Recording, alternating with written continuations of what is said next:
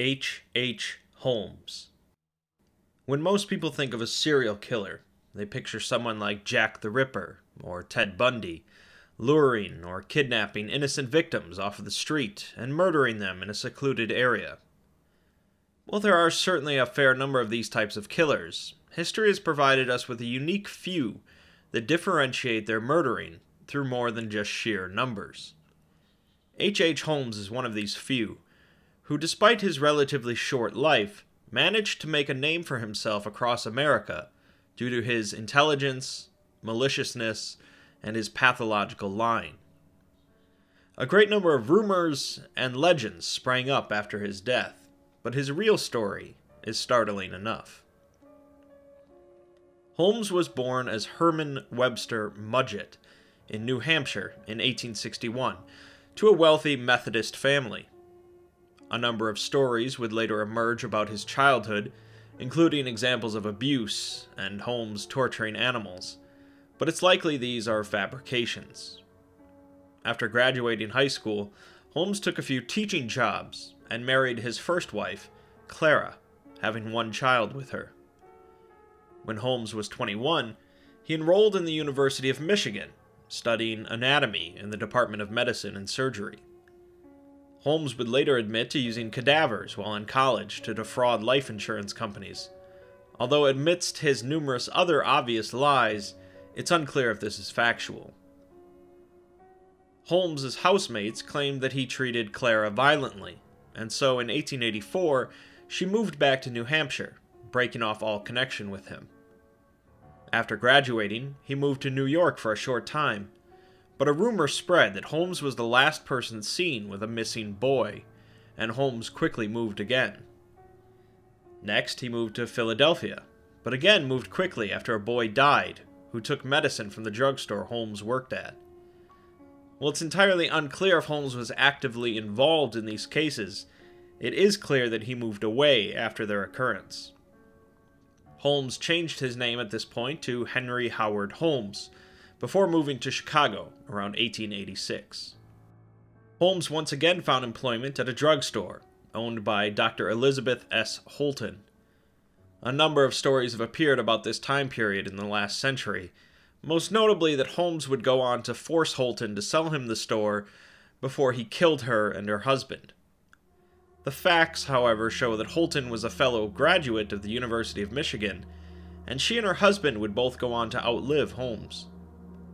She did sell the drugstore to Holmes for reasons unknown, possibly to focus on motherhood, and it is quite possible that Holmes failed to pay her for the sale, as was typical of him.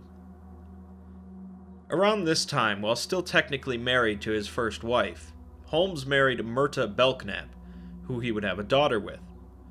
Holmes would then purchase an empty lot across from his drugstore, with the idea of constructing a mixed-use building, retail spaces on the first floor, and apartments on the second.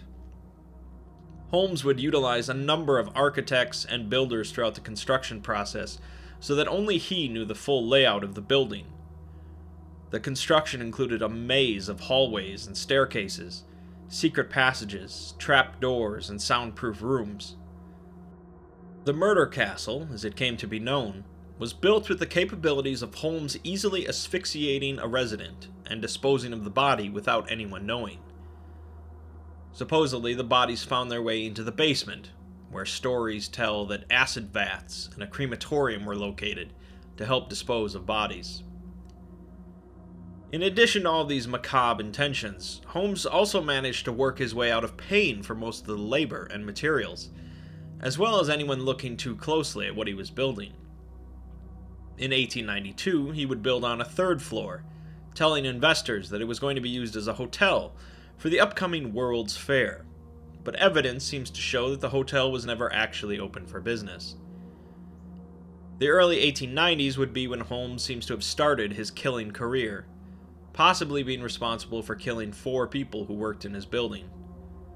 Apparently, Holmes would require women to take out life insurance policies if they wanted the job, and he would manage to collect on them after murdering the women.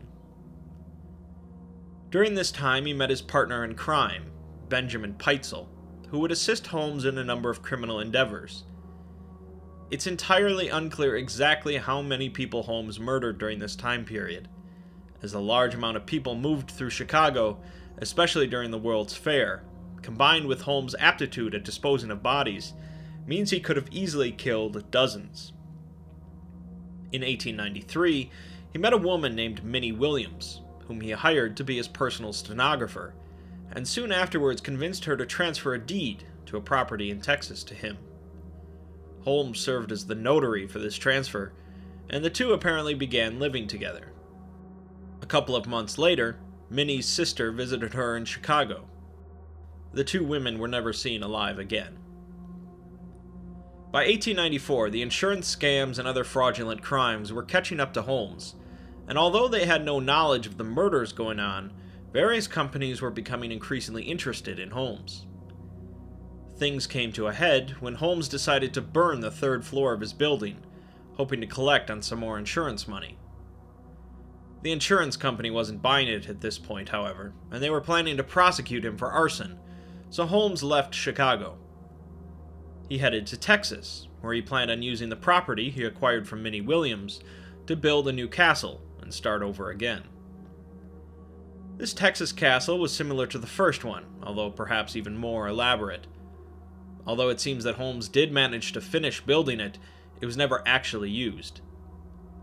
Holmes was arrested for the first time for selling mortgaged goods in Missouri, and while in jail, he spent some time talking to an outlaw named Marion Hedgepeth. For whatever reason, Holmes told Hedgepeth about a plan he had to fake his own death and collect his own $10,000 life insurance policy. Holmes was looking for a trustworthy lawyer to handle the scam, and offered Hedgepeth $500 if he could direct him towards one. Hedgepeth agreed, and Holmes ended up going through with the plan, but the insurance company refused to pay out. Holmes then decided to have his associate, Peitzel, attempt the same scam. Peitzel was going to fake his own death while pretending to be an inventor who gets killed in a lab explosion, with Holmes providing a cadaver to stand in for Peitzel. Holmes, however, murdered Peitzel and collected the $10,000. After this, Holmes would convince Peitzel's wife to allow 3 of her 5 children to travel with him, while telling her that Benjamin was currently hiding out in London. Holmes took the children across the United States and Canada, while also leading Peitzel's wife and other children along a similar route.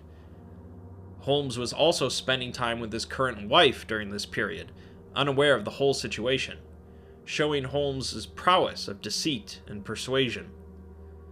The bodies of the 3 children were later found, the 2 daughters asphyxiated in a trunk, and the boy drugged and butchered. By this point, a number of companies and states wanted Holmes found, and so detectives were sent across the country to track him down. Frank Geyer, a Philadelphia detective, was responsible for finding the 3 Peitzel children's bodies, and the Pinkerton Detective Agency managed to finally capture Holmes himself. Interestingly enough, the Pinkertons were able to find Holmes based on information gleaned from Marion Hedgepeth, whom Holmes had never paid the $500 he promised him. Hedgepeth was pardoned for his crimes because of this. The castle in Chicago was searched, but no evidence was found that could convict Holmes. Therefore, Holmes was put on trial only for the murder of Benjamin Peitzel, the one murder they could specifically connect to him. Holmes's trial was national news, as he was dubbed the criminal of the century, and it was pretty clear that he had murdered more than just Benjamin. After being found guilty and sentenced to death, Holmes gave out a number of different confessions, including his innocence, his possession by Satan, and confessing to a slew of other murders, some of whom were still alive. Holmes clearly could not stop his lies, and so his actual story and body count became incredibly murky due to how many stories he threw out there. Holmes asked that his coffin be buried in cement 10 feet deep, as he was concerned that his body would be stolen away for dissection in a lab. Holmes was hung on May 7, 1896, slowly strangling to death over the course of 15 minutes. His final request was granted, and he was buried in cement, although the coffin would later be dug up in 2017, after allegations that Holmes had actually escaped execution. Holmes's body was found in very good condition in the coffin due to the cement, and he was reburied. His castle in Chicago had been burned by a fire before his execution in 1895, apparently an act of arson, but it was still used before finally being torn down in 1938. H. Holmes is often regarded as one of America's first serial killers, and although his reported body count ranges from around 9 all the way up to 200, his life grabbed the nation's interest for decades. Although history has remembered the killings of Jack the Ripper far more, which only occurred a few years before Holmes's, Holmes was definitely responsible for more murders, and arguably more brutal ones.